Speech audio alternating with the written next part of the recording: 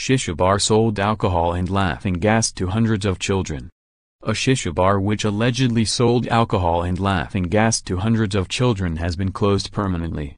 Cloud9, in Birmingham, was already subject to a 90-day closure order following police incidents dating back to April last year, but after allegations of alcohol being sold to children as young as 9, the council decided to revoke its license.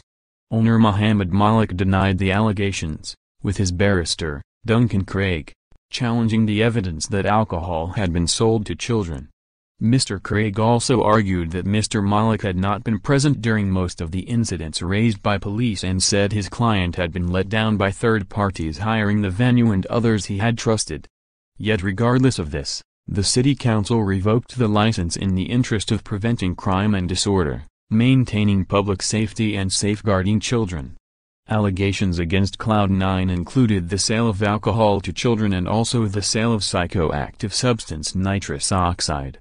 Concerns were also raised about fire safety and breaches of the recommended capacity, which led to West Midlands Police subsequently applying to the council to revoke the license.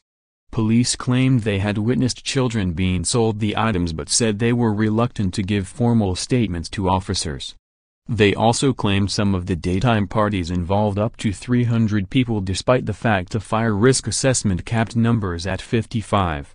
But Mr. Craig argued the actual number was a lot higher as there was more than one fire exit.